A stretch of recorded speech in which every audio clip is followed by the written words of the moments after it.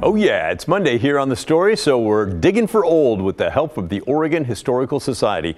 And because today is a bank holiday for Indigenous Peoples Day, formerly Columbus Day, we decided to check the Historical Society's online collection for anything that stood out in regards to the holiday. But now let's be clear about one thing. The Historical Society's physical collection of Indigenous items, it's immense. They've got a little bit of everything from canoes to baskets to clothing, sculptures, you name it, they probably have it. And their online collection is no different. Simply typing in Native American gives us more than 60 options to choose from, and the word Indian brings up more than 430. So yeah, we had a bunch of things we could go through, and we couldn't actually even make it through everything. But this painting did catch our attention, and the story behind it is quite fascinating. It comes from 1853, several years before Oregon even became a state. Here's a closer look. It's a charcoal sketch titled Palouse Falls, which is actually a misspelling of Palouse, as in the Palouse River in the state of Washington. The drawing was published in an 1856 survey of potential railroad routes to the West Coast. It comes from an artist and map maker who specialized in landscapes and Native American portraits. His name was John Mix Stanley. Stanley explored and painted the American West in the mid-1800s, but despite his influence on American art, he's not a household name, as you might have noticed.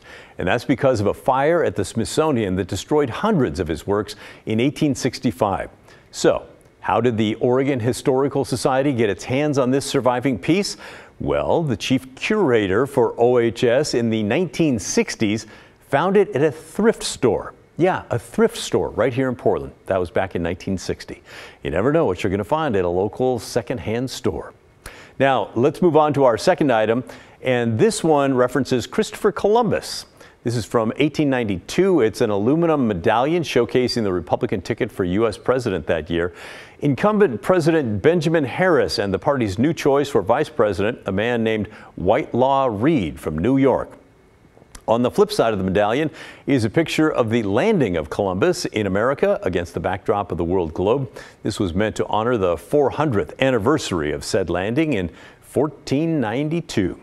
While the medallion certainly looks nice, its ultimate goal failed. The 1892 presidential election was a rematch of the 1888 election, and this time around President Harrison was defeated by former Democratic President Grover Cleveland.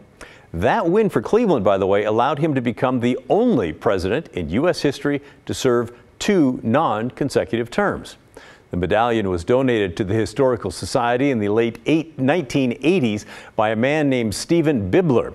He donated, listen to this, over 7,000 political items that some of them dated back to 1828, including buttons from every single presidential election through 1986. So that's just a glimpse into the Historical Society's online collection. It is vast, it is fascinating, it is something that we are going to keep mining, and we hope that you enjoy digging for old as much as we do. And if you, by the way, have ideas for our segment you'd like us to look into, please let us know. Our email is thestory@kgw.com, or you could call and leave a voicemail, 503-226-5090.